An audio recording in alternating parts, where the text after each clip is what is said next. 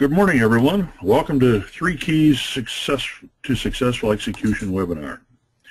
Denise Harrison, Executive Vice President and Chief Operating Officer of the Center for Simplified Strategic Planning, Inc., will be presenting her findings based on working with hundreds of companies on strategic planning and strategic execution.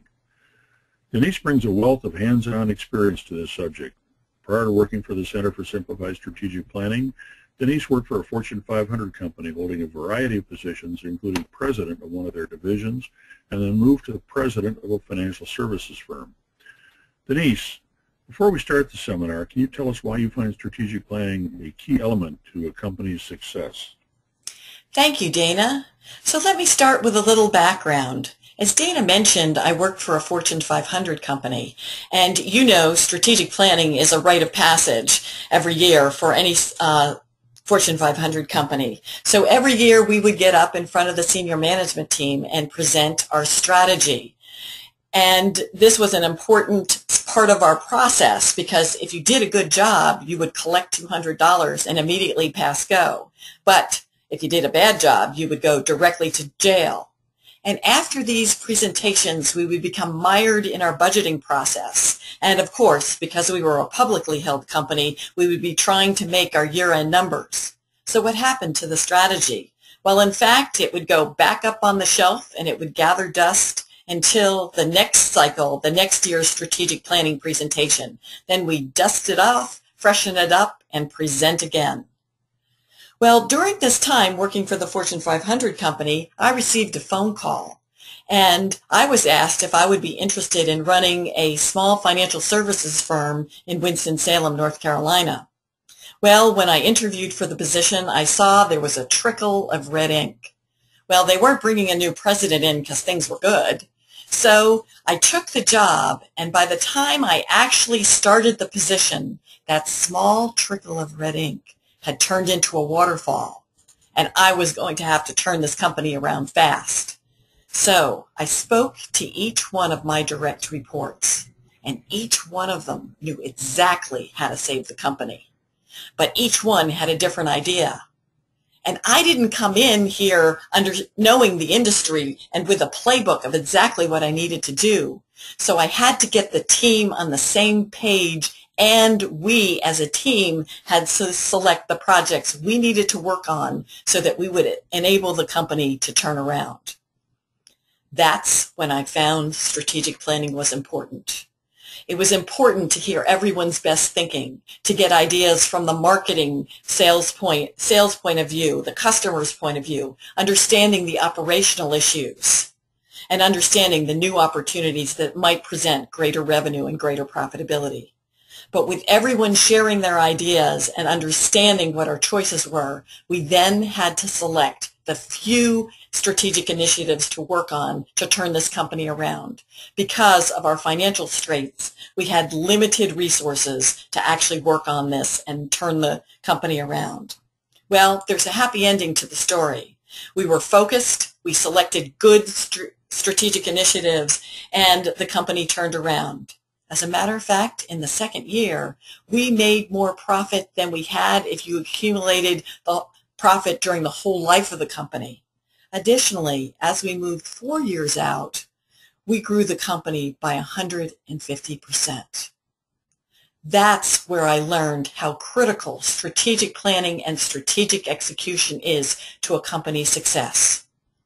But if execution is so important, why do so many people have problems failing to execute?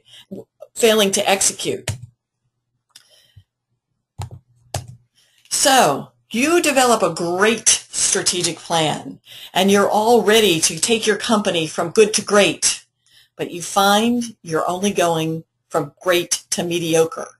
That great strategic plan, when you look at it 12 months later, you've just made limited progress in positioning your company for future success. What happened?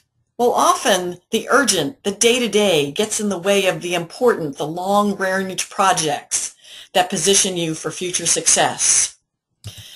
So today we'll be talking about the 3 most prominent causes of execution train wrecks and how to avoid them. So this is based on the data of looking at hundreds of different companies and what's really caused people not to execute successfully. So let me give you some data. First, if you develop a strategic plan, that's key to strategic execution because you have to know what you want to do. But if you stop when you develop the strategic plan and you don't move it further, you're only going to achieve 30 to 40% of what you want to accomplish. But if you take that strategic plan, and that's your 3 to 5 year vision of where your company needs to go, and you select the 6 to 10 key strategic initiatives and develop action plans or clear roadmaps of where you want to go, you'll achieve 70% of what you want to accomplish. If you then take those action plans and monitor your developments and progress on a monthly basis, you'll achieve 90% of your strategic plan. So you can't just stop with plan development. You need a great plan, but in order to execute, you need clear roadmaps and a monitoring system. So let's do a deep dive on monitoring. Monitoring is the third most important step. So when I say monitoring, what do I mean? Well, I mean monthly meetings that make sure that all of your strategic initiatives are on track. So why do you do this? I mean, you've got plenty of meetings. Why do you need another meeting? Well, first of all, this forces the team to be on track because they have to report on their strategic initiatives. And this keeps the long-term projects at top of mind so that you don't lose track of them due to the day-to-day routine activities that allow your business to keep running.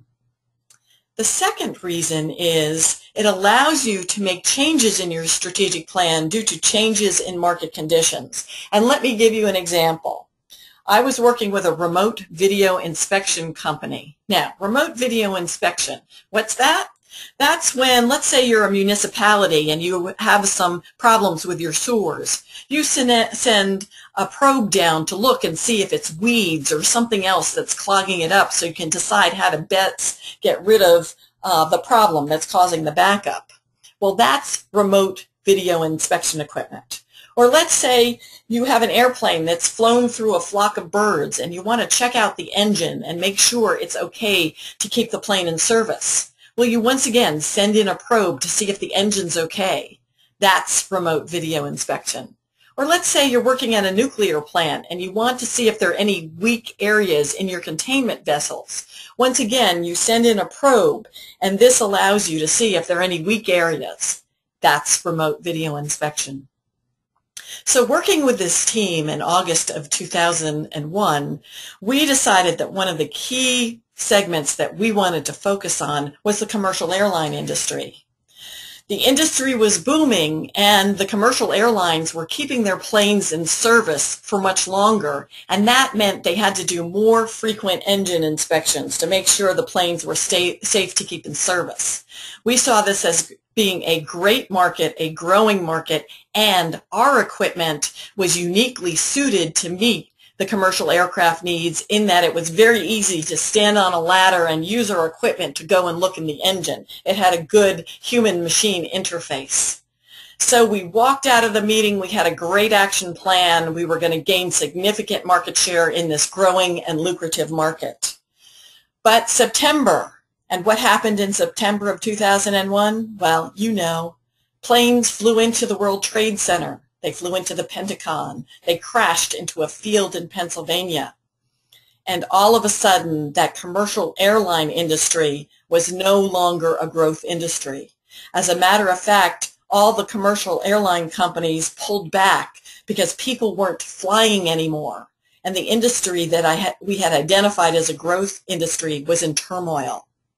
Well, did that mean we should keep, this was our strategy, should we keep our focus on that industry even though now it was in turmoil? Well, of course not. So in our monthly monitoring meeting, we of course identified the turmoil and we said, now where could we expend those resources we had formerly allocated to the commercial airline industry?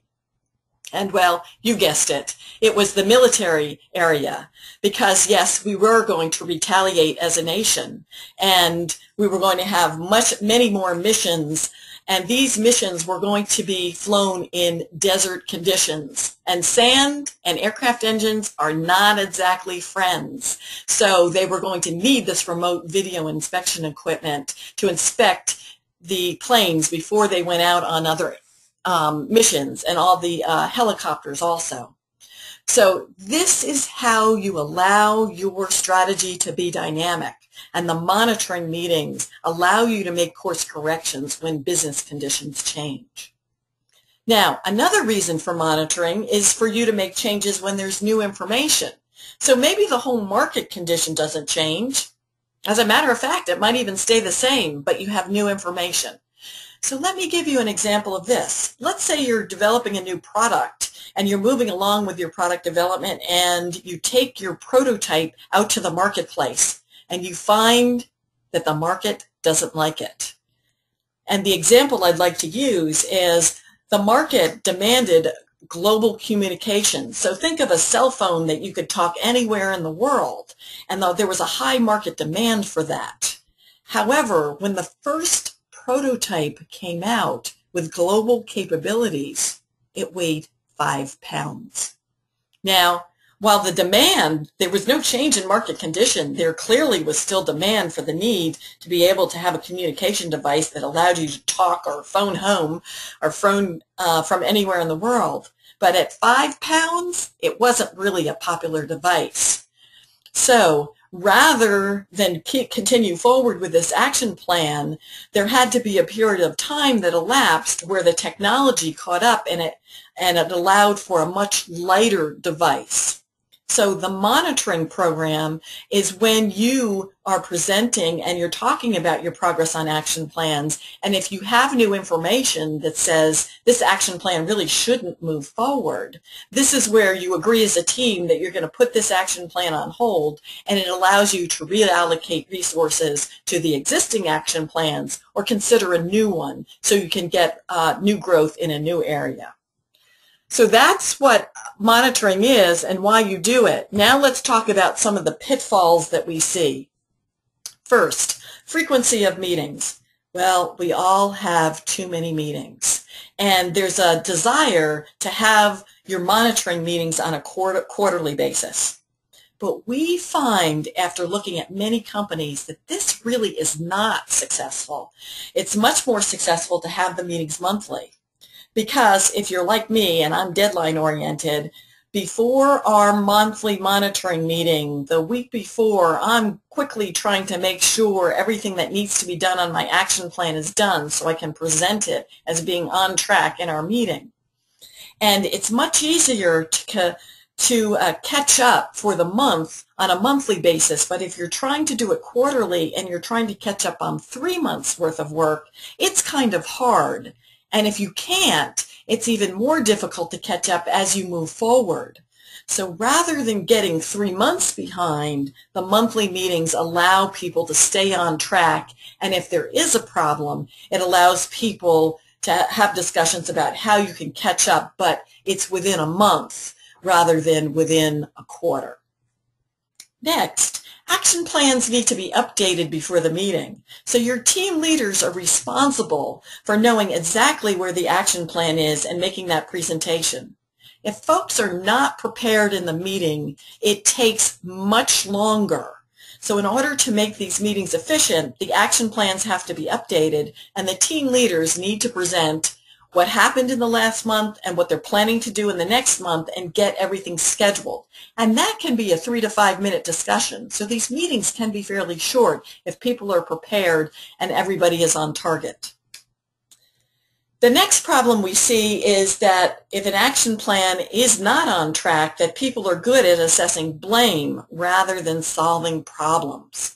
So the goal of having your senior management team in a monitoring meeting is to discuss how we can get things back on track. And let me give you an example. One of the team I was working with, there was one step and it was behind schedule.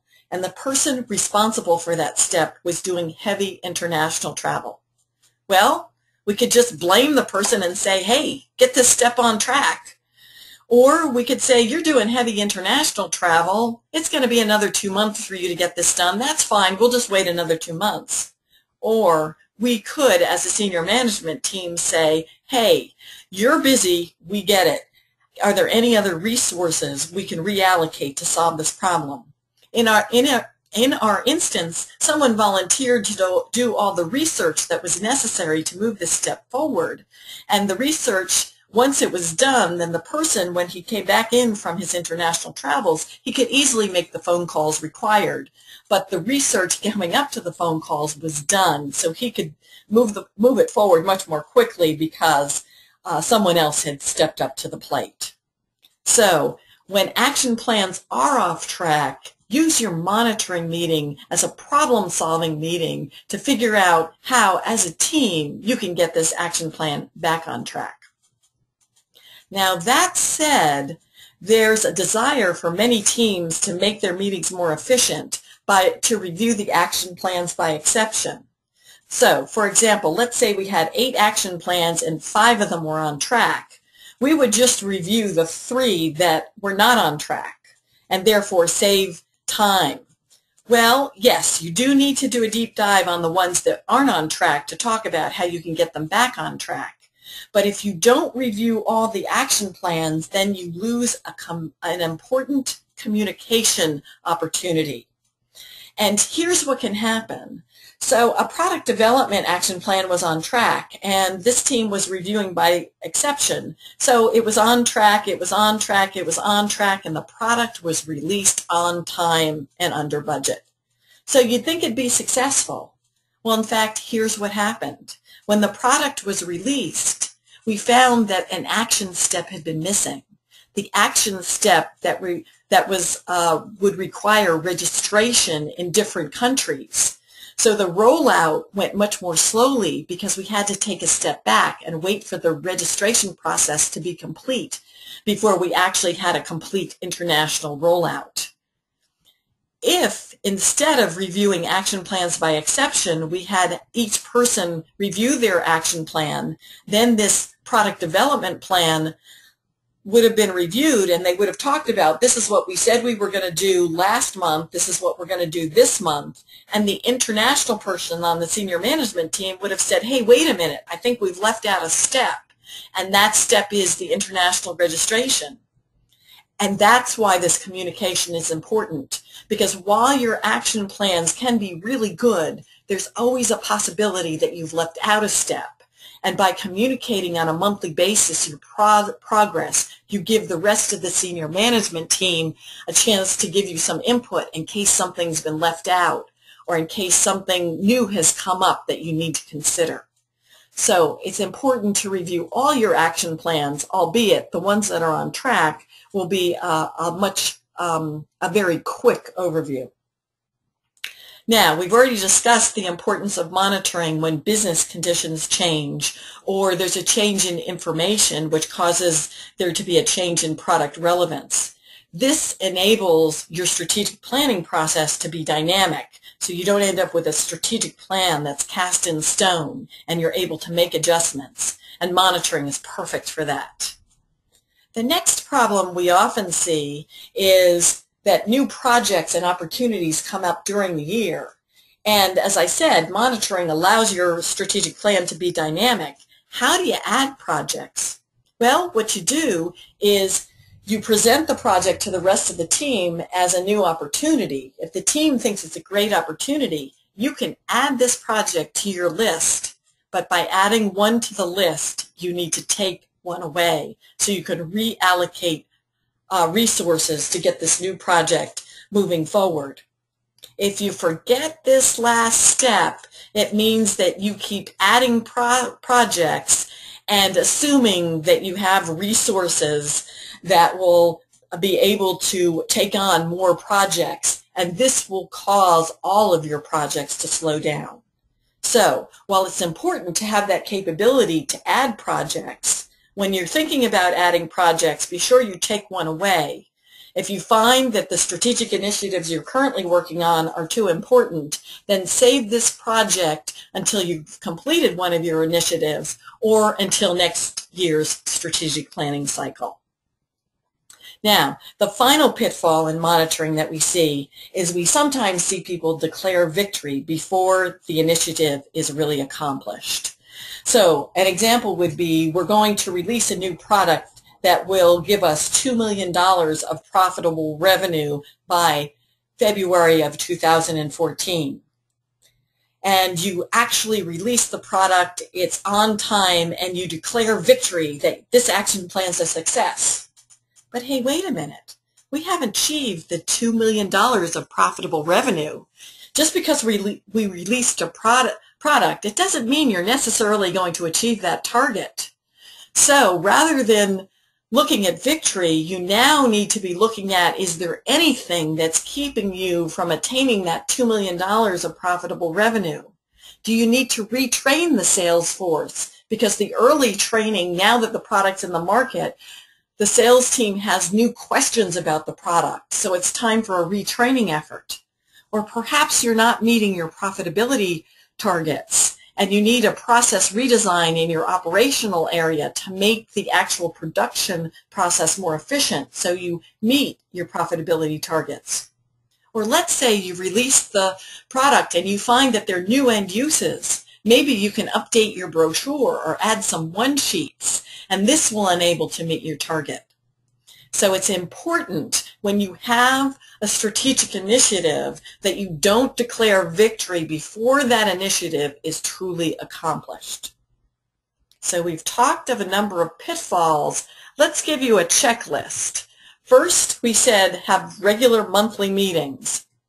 Make sure your team leaders are prepared.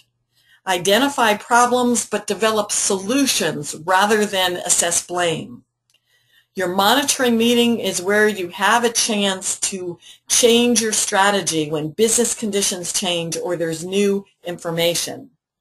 It's important to walk out of this monitoring meeting with a clear picture of what's going to be accomplished in the next month before the next meeting.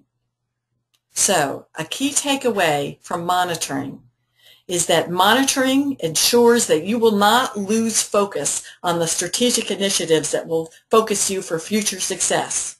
Don't leave this to chance. Great point, Denise. Sounds like monitoring keeps the strategy in front of the team and always allows the process to be dynamic. Thanks, Dana. So that was the third most important. Let's move to the second most important.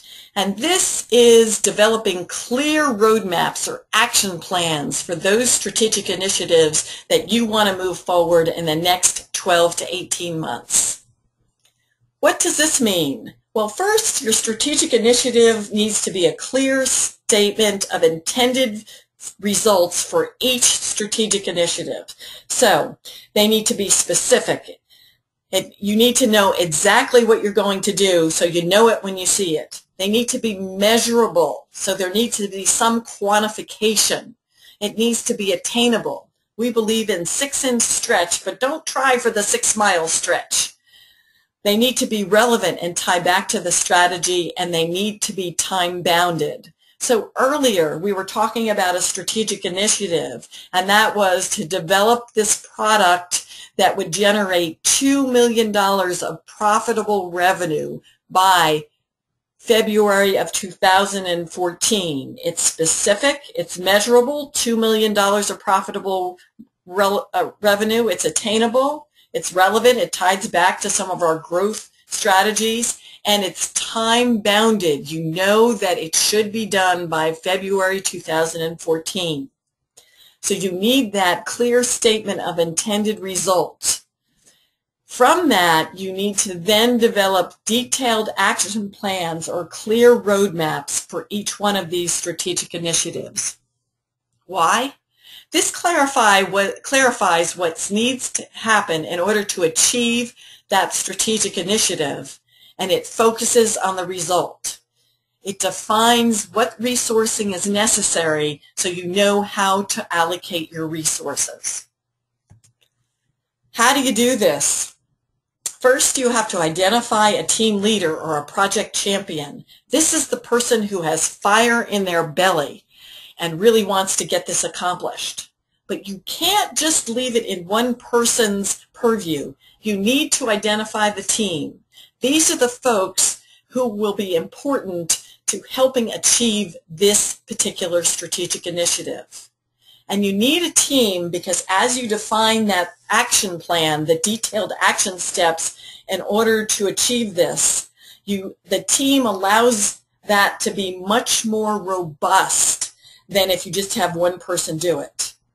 Now let's talk about the action plans. You need granular action steps, defining who's responsible for how much each step, how much time, and how much money each step will take.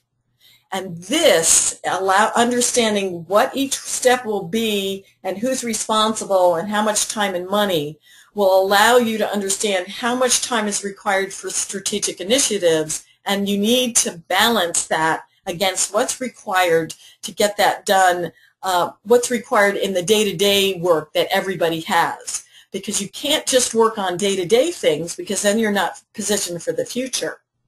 But if you only work on strategic initiatives, then you're not doing the day-to-day work, and that's what's needed to do, generate the revenue that you need to do currently. So you need to take both into account. Pitfalls. Developing the action plan in a vacuum. Well, if you do that, then the people who are actually going to help you get this strategic initiative and accomplish this strategic initiative, if you do it in a vacuum, then they're going to feel like you've done it to them, and all of a sudden they're being pulled from their day-to-day work, and they don't really understand how they fit into the picture. If you invite them and allow them to understand why this strategic initiative is important, and you get their best thinking of how to accomplish it, you'll get a lot more buy-in, and they will tell you the amount of time things will take, and you'll find that they won't feel like you're doing something to them, taking them away from their day-to-day job. Next, action steps are not granular enough, or the full scope of the project is not comprehended. And let me give you an example of this, and I see this a lot. Is an ERP system action plan. An IT person was presenting this action plan, and it was a 10-step action plan, and he said, we'll install this ERP system in the space of 3 months. And I've got lots of background. I've done this before. It'll be no problem. And the team questioned, well, do you really have buy-in from everybody who needs to be involved, because if everybody across the company needed to be involved? And really, these steps, they're not granular enough. Have you thought this through? And he said, yes, I've got a whole Microsoft project plan behind it where there are 1,000 hours of work, and we'll get this done. It'll be no problem. Well, sure enough, 3 months elapsed, and nothing really happened. And once again, the team asked, are you sure you've got the buy-in? Because we're not really sure what you were supposed to be doing here. And once again, he said, oh yes, there's all the detailed steps. I'm just working with people below you because they're closer to the actual business. 3 months later, still no progress. Well, you know what happened. The CEO had to take in and wrest control of this action plan and move the action plan meetings to a weekly basis so that we hammered out each step and who was responsible. And then we had to make progress as a team. It was extremely painful for all involved. And sure enough, the ERP system, it wasn't going to take 3 months. It was going to take about 18 months. And the unfortunate thing was we had lost 6 months in progress because the action plan was not granular enough. We didn't know how much time it was really going to take, and we really didn't take a look at the full scope of the project. So it's important that we really understand the details at this point, and this is where the strategy turns into action, and the tactics are very, very important. And then finally, you need to balance your tactical job requirements with strategic initiatives, and you're going to find that there's some overloads. But what do you do with the overloads? Do you just assume that people will work twice as hard so they can do what's required day to day in their strategic initiatives? Or do you assume that you're going to be able to clone your star performers? Or do you assume their evil twin will show up and pitch in and actually get the work done? Well, you know that's not going to work. So you need to resolve the overload by looking at who's overloaded and seeing if we can delegate any of their day-to-day job requirements or their strategic initiatives, or to see if we can eliminate anything that they're doing on either front. Or are there any steps that we can actually reduce the scope and still get the job done?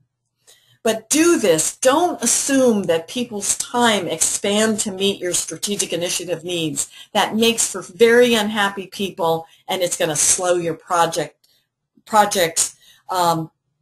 down by a lot. So try to get these overloads resolved before you actually get into your strategic initiatives and moving them forward. So here's a checklist. Do you have a champion? Who is on the action plan team? Do you have the right people on the team who are going to actually help you implement it? Are the action steps clear? Do you know what is going to happen in each step? Is there clear accountability for each step? So if a step is not on track, do you know who to call and find out where you are and what the problem is? Are the time requirements understood? And those are twofold. So let's say a particular action step is going to take 10 hours. Well, that's good. Do you assume that's going to happen in a day? Or, in fact, those 10 hours, are some going to happen the third week in September, some the fourth week in September, some actually in the second weekend of October, and then the rest won't get completed till the end of October? So it may only take 10 hours, but those 10 hours may actually occur over 2 months. Do you understand the financial requirements, and do we have enough financial resources? This is very important, because if you don't have the financial resources to move an action plan forward, then stop it. Don't let people get frustrated by developing half an action plan and then telling them, well, we can't move this forward because we don't have enough money. Have we balanced those day-to-day resource requirements with the action plan requirements? And if we accomplish this action plan, will we achieve this strategic initiative? So at the end of every action plan, you need to feel that you'll accomplish what it is you're setting out to do. So the key takeaway in this area, clear roadmaps, is you need action plans that provide this roadmap that talk about what's going to happen, who's responsible, how much time, and how much money, and this will turn your strategy into action.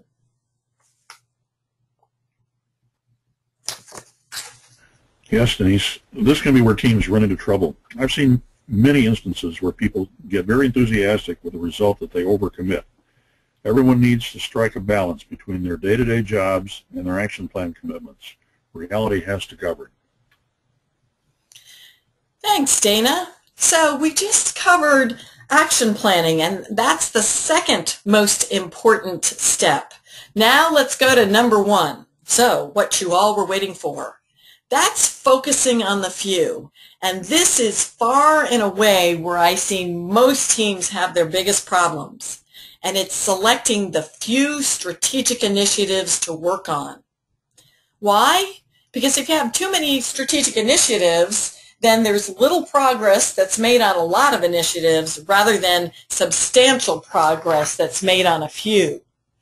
And when you try to take on too much, people feel very unsuccessful. And you feel like you never get anything done. So how do you do this? Well, as part of your strategic planning process, you should be sorting out the priorities. So you need to be thinking about which business segments will get the most focus and have the highest return. So you're not focusing on all business segments, and this is an area many teams struggle with. Additionally, what key opportunities will we focus on? So during strategic planning, you may come up with as many as 40 or 50 new opportunities, but you need to constantly be working with them on a funnel, so you're slowly getting them down to what are the 10 we think are best. and then saying, even though all of these 10 look good, what are the 2 or 3 we think are best? And what are the internal priorities we need to focus on? Let me give you an example. I'm going to go back to the remote video inspection equipment. And when I first started working with them, they were a pretty small company. They were under $10 million.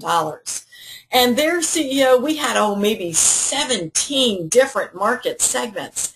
And he wanted to grow in all the market segments.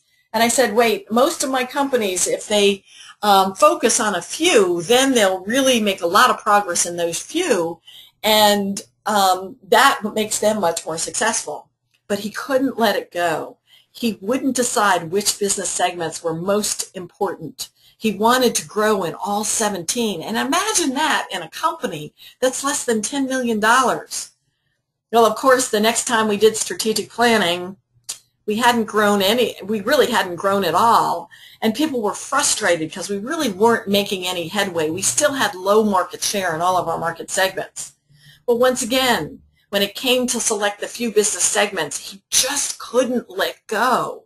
And he wanted to try to grow everywhere instead of defining which ones we had the most chance of really growing market share and gaining profitability.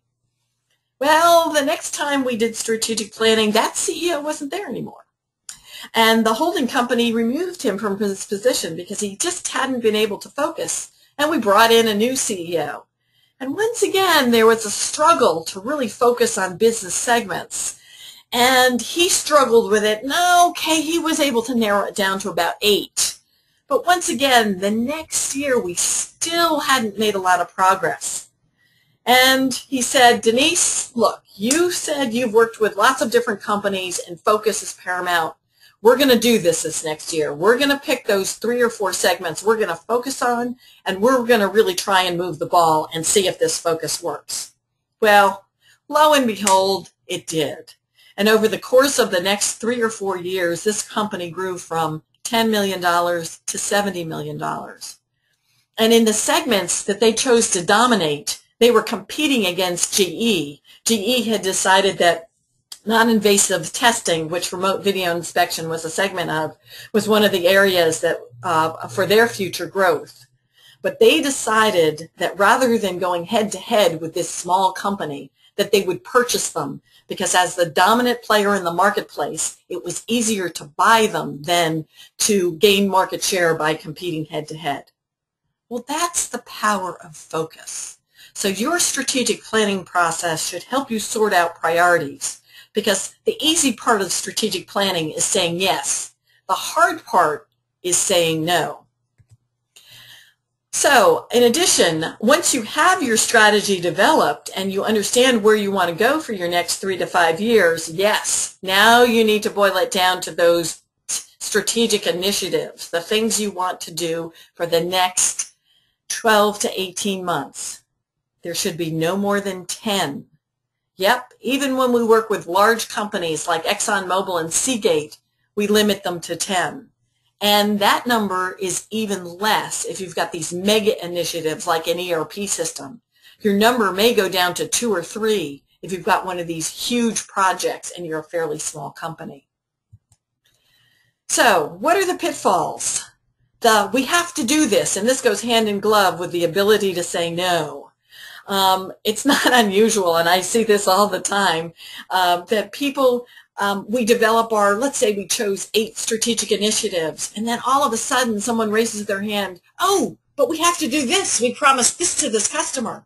Or if we don't finish this product rollout and come out with a new version, we're not going to be able to gain market share. And oh, we forgot this internal development. If we don't install our customer requirements management system, then we're not going to understand where our customers are. And all of a sudden, our 8 strategic initiatives turn into 15. Well, let me tell you, I understand that there are some things you have to do. But if there are, then you need to put them on the list. But that means some other things come off the list. So don't get pulled into we have to do this and let your list grow over 10. Keep that list short. And if you really have to do some of these other things, Then they become strategic initiatives, and some of the other things that you'd like to do, you're going to have to pull off the list until you have accomplished some of these we have to do things.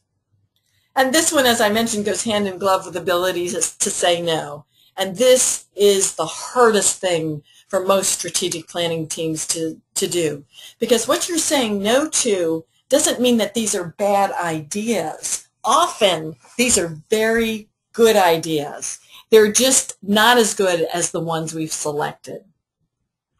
So you need a strategic planning process that allows your team to research your markets so that when you make these decisions, you're making them as fact-based decisions, and allows you to research your opportunities in depth so you're not making top-of-mind decisions based on the customer you saw last week. You need to understand what that opportunity looks like, how big it can be, who the competitors are, what are the growth rates. So when you get to strategic planning with the research done, you're then able to make better decisions.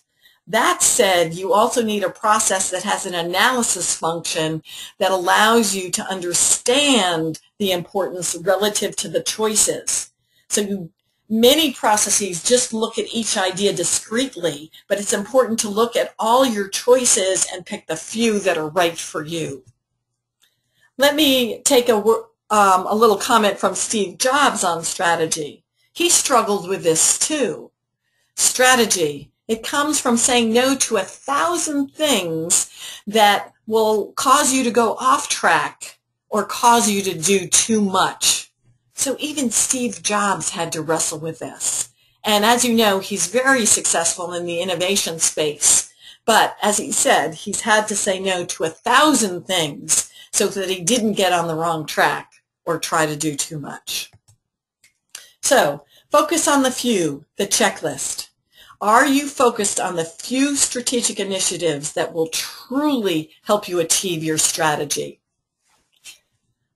Have you selected strategic initiatives, and is your selection balanced? So when I work with a team that's very customer focused, we all of a sudden have all our strategic initiatives and they're all about new products and new markets. Or if I work with a very operational team, they're all about fixing the infrastructure and streamlining and making things more efficient. You have to look at your list and make sure you've got some where you're working on your core businesses and growing them, looking at new growth opportunities with some of your other strategic initiatives. And then, are you doing your internal infrastructure areas so that you are focused on what you need to do in order to be positioned for growth and you have that infrastructure in place? So make sure your initiatives are balanced. You of course know by now that you might have too many strategic initiatives, so that's the ability to say no.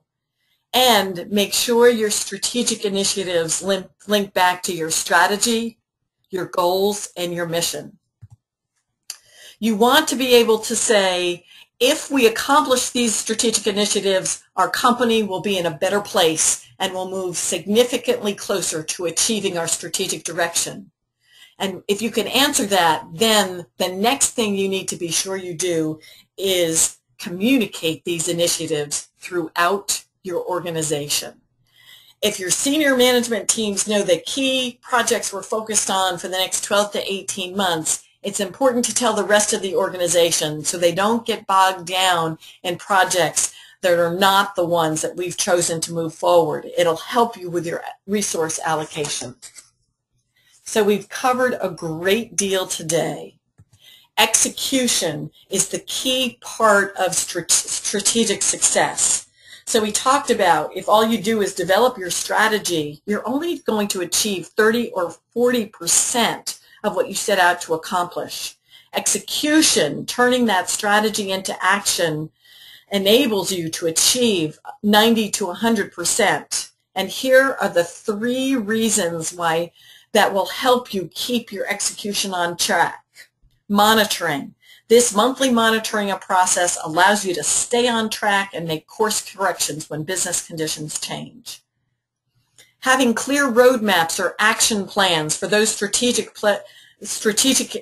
initiatives that you've chosen to pursue. knowing who's responsible so you have accountability, how much time it will take, how much money, so you know how many resources need to be allocated, and when each step will happen, and when the plan will be done.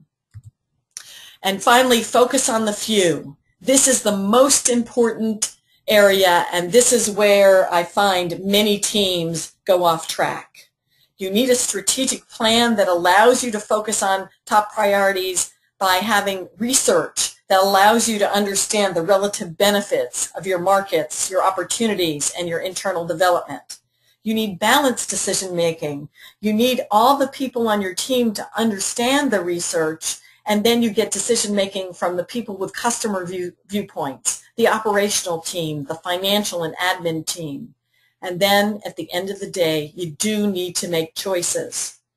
And often what you say no to, they're very good ideas and good things to do, just not as good as the things you've selected. And that allows you to select on those few strategic initiatives to work on. Now, we've covered many things about execution, monitoring clear roadmaps and focusing on the few. But if you think your strategic planning process is not setting you up to make good decisions around selecting these initiatives, because you may not have a consistent approach, so when you look at your markets, you don't look at them in a consistent manner, or look at your opportunities, you don't look at the same set of things for each opportunities. Or you just have a strategic plan where you don't have research and you just do top-of-mind thinking. Or you lack an analysis function.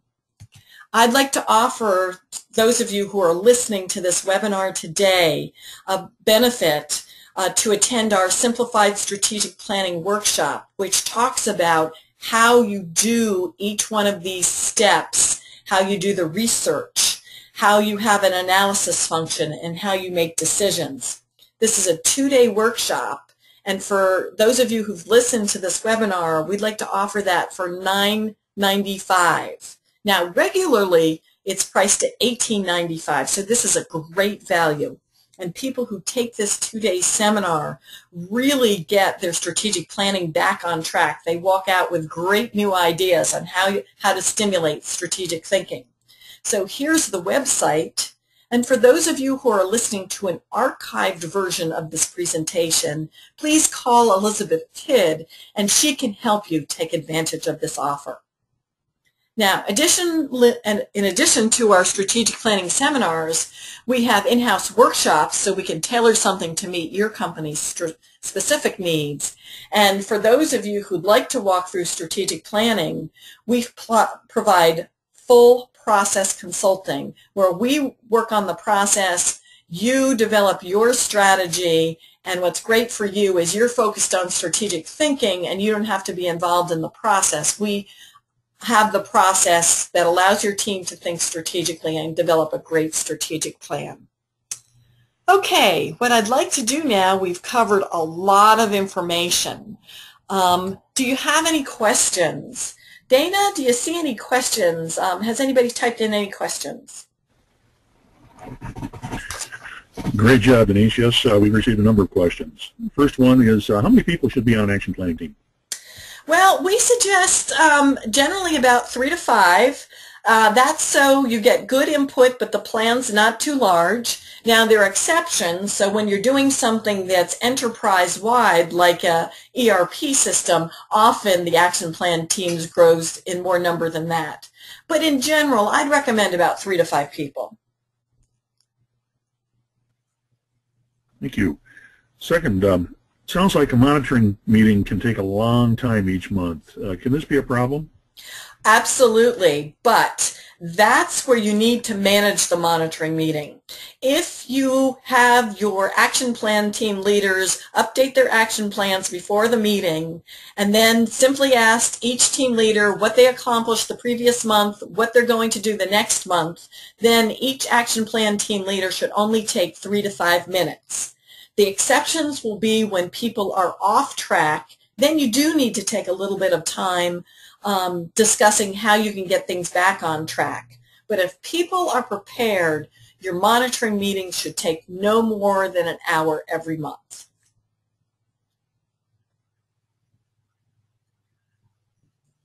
Thank you. Another one. What happens when people cannot attend? Well, in our meeting, if someone, we require all of our consultants to attend our monitoring meeting because this is important to making sure people stay on track in communication. Now, that said, when I say attend our meetings, we often call in via telephone, so we don't have to be on site for the meeting. And usually people can afford to call in for an hour. Now, I do have some teams where this is just not possible. So what we do is have a representative of the action plan team report on the action plan for that particular meeting. So our preference is for all of the team leaders to be in the meeting to hold them accountable and for communication purposes. And calling in is one great way to do that. But if that's not possible, have a designated hitter speak up for that action plan. That's why all my action plan teams have not only an action plan team leader, but also a backup. And that backup is responsible for attending when the leader can't and filling that role. That's an excellent point. Having a team leader and then assigning that backup allows you always to have that backstop if for some reason the team leader can't be in that meeting. Another question sent in, can a company have too many action plans? Well, yes, absolutely. Once again, this is the key to success, and it's where I see most teams go off track is they try to take on more than they can do. I would much rather have you work on a few action plans, finish them, and then be able to add them than to work on a lot and feel unsuccessful because you haven't been able to finish anything.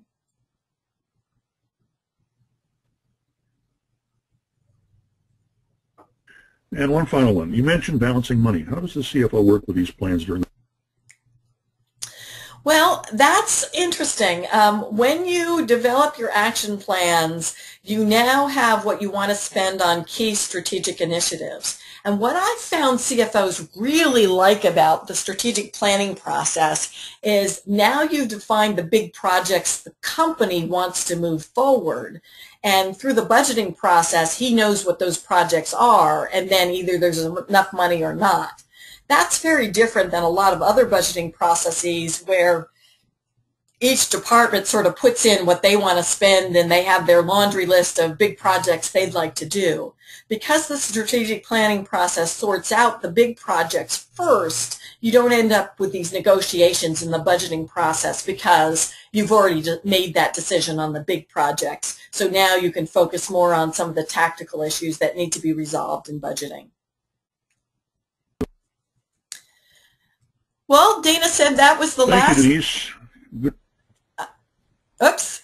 Dana said that was the last question. I'd like to offer, if you do have questions that you'd like to talk to me offline about, any specific issues that you have with execution in your company, please give me a call or email me. And Dana, do you want to sign off? I will do so. I think this webinar has given each of the attendees some good takeaways. You will receive a follow-up email from Denise, and in that will be a link to download the Strategic Alignment book. And we ask you that you do that. It should help you with your planning and your getting your teams and your people all aligned, pulling your oars in the same direction in the boat, as it were. Thank you all very much for attending, and if you want to listen to this again, we will have it posted as an archive very quickly. Thank you, and we're going to sign off. Goodbye.